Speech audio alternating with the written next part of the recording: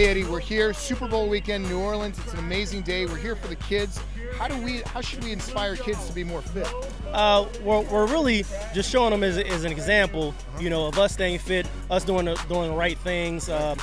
Anytime we have a promotional thing going on, when we're in the limelight on television, we can get a quick little ad lib in there, to promote health and wellness for kids, and that's what the NFL is all about: health, wellness, and entertainment. Absolutely, man, absolutely. When you were younger, who inspired you to stay in great shape? I mean, obviously, it's been a huge part of your life. Yes. Well, actually, my mother did.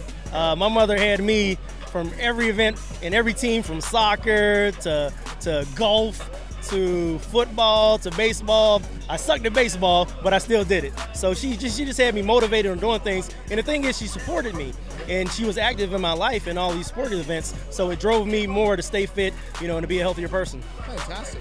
And what about your diet? What did you eat when you were younger to stay healthy and fit? Well, I was just a chicken guy. Okay. Yeah, baked chicken, grilled chicken, however you made chicken, and potatoes. I was a baked potato guy, so that's always something I've done.